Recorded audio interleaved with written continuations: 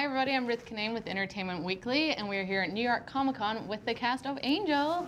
Hi guys. Hey. Thanks so much for stopping by. Thanks for having us. You're so welcome. I believe today is actually the 20th anniversary of the Angel pilot. How does it even feel like it was 20 years ago? Happy anniversary. Happy anniversry. Oh my gosh, who's counting?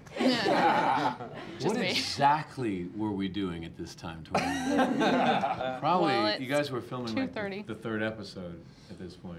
Right? Well, I wasn't on the show at that time yet, neither was I. nor were any of us four. all Just looking for a Charisma. job. Charisma was Yeah, the you only were one on the show at the This is the time. anniversary of us looking for a job. Yes, exactly. You're on another show, you were fine. Okay. Oh yeah, you were. Does it feel like 20 years, or is it just like gone by really fast? I have kids, so. 100%. Yeah. Super fast for everyone, yeah, wouldn't you say? Yeah, we always Yeah. kind of pick up where we left off with each other. So in a weird way, it's like the 20 years didn't go by, but there's all this life that Yeah. we know Children. did happen. Yeah, In part, it's exactly. proof. So.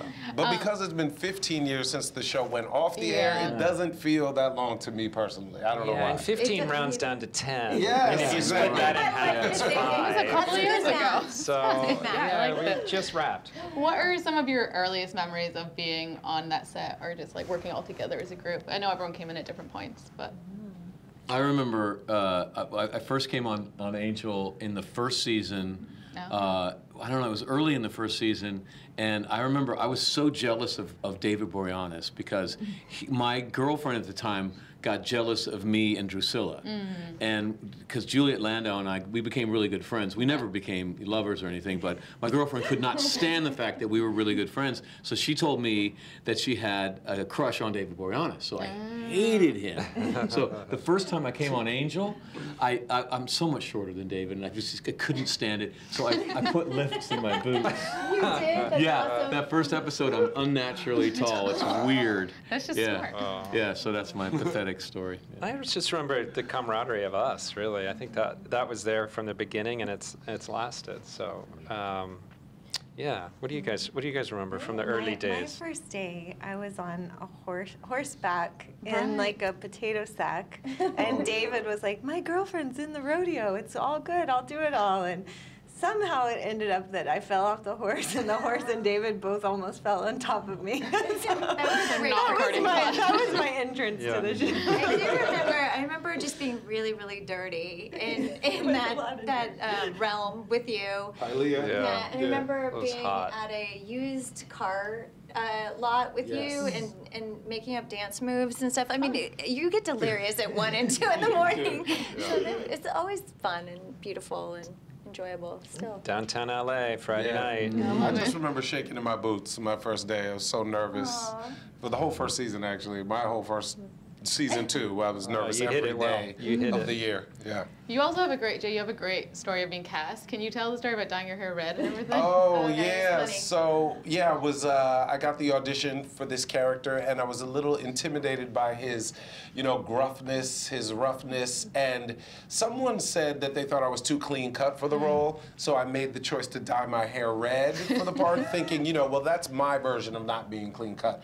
So I used this spray. It was this spray-on dye, and I sprayed my hair red, and then I went in for the part, and I read, and I remember feeling like I did a pretty good job. And Josh just was looking at me, and he said, "Is that a spray?" And I was like, "Oh, yeah, but I can take it out." And he goes, "Oh, my wife's color's that. My wife's hair is that color." So. I love that so much. Amy and Alexis, can you talk a little bit about filming Fred's death scene? Because I think that episode just destroyed a lot of fans and how emotional it was for you guys. Us too, I think. Yeah. didn't it? Yeah.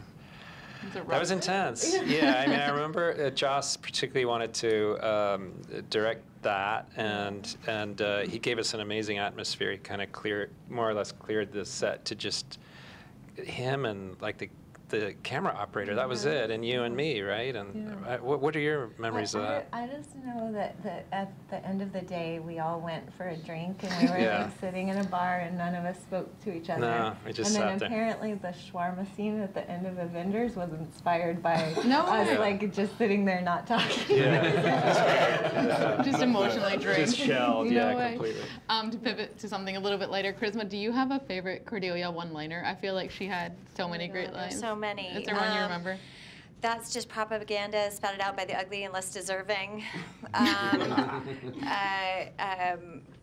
tact is just not saying true stuff, I'll pass. Like, she had so many zingers, so many. Yeah. But when I rewatched, I've said this 3 times, so, sorry guys, you have to keep hearing this, but I watched Spin the Bottle, and I loved that episode because Cordelia becomes her old self again, and I could not, like, oh, what do you have to say, Hair Club for Men? Like, I say to you, like, all this stuff, and it was just so fun, like, looking back on it, I'm like, God, she had great lines. She had I think good. you had some amazing zingers as well, but I really, oh God, I miss that genius writing. Yeah. I mean, it's just, you get spoiled. If only we could all do that in life, right? Have the perfect.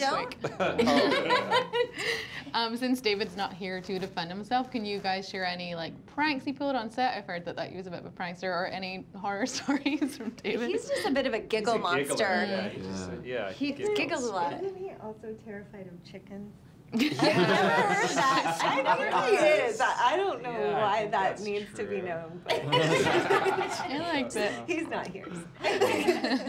I remember I was in one episode where I was like the lead of that episode, and I came in the next week and I was so tired because they burn you up when you're the lead. And I just sat down next day and I was like, how do you do it, man? After one episode, I'm toast. And he's sitting there staring straight ahead, and he just goes, horse racing. And I go, what? He goes, horse racing. Don't look left. Don't look right. Just run. And that was great advice. Well, he had that week off when he was a puppet. That must have been a chill week for him. As we mentioned, it's been 20 years, but people are still watching the show, and it's on Hulu. You can go stream it. Why do you think it has such a lasting appeal, or why do people want to explore it or discover it now? What do you think? God, that's hard. I don't know. Written by It's just Joss great Whedon. TV. I don't think at the one-liners? time we didn't. I don't think we were just going episode to episode, right? And hoping that we were doing something valuable, and then you find out in retrospect that it's significant. But I guess this thing about outsiders making you touched on it today about making their own family. Why don't you take over? You said that so beautifully. Yeah, I mean, I think the show, for me specifically, I look at my character and think about how his objective was to find family, and he created one amongst the street kids that he had organized to fight vampires, but then he found a new family in a very unlikely place. So I think that's one reason, but why it's probably so hard for us to articulate why others enjoy the show so much is because, as Alexis was saying, when you're in it, you're so focused on what your character is doing, and when I go back and watch episodes now, I go, oh my God, that's what that episode was about, because I didn't really have my eye on the big picture, because we'd be doing 3 episodes at one time, reading one, shooting one, preparing for another one. So it was difficult. So I don't know why people love the show, but I'm glad they do. I mean, it's an awesome The show. we gotta tip our hat to the writers for Of sure, course. and Yeah, Joss like and Joss David is not only- Greenwald and Yeah. He's so talented, Joss, obviously, but he's also both very careful about finding other talented people to include, whether that's cameramen or cinematographers or stunt people or props people or actors. He takes a lot of time finding the right person. Totally. And he did that with the writers as well. And the writers that worked on Angel are off doing some of the biggest projects in Hollywood now, but we got them all when they were young and hungry and low paid. Love it. Thank you guys so much for stopping by. It's been Thank really you. fun. Thanks for having Thank us. you. Thanks, Stay tuned to everybody. Entertainment Thank Weekly you. for more from Comic-Con.